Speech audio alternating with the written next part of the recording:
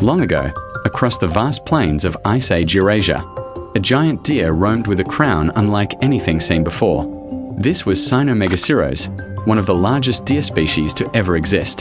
What made it extraordinary were its massive antlers, stretching up to 13 feet across, heavier and more elaborate than those of any modern deer.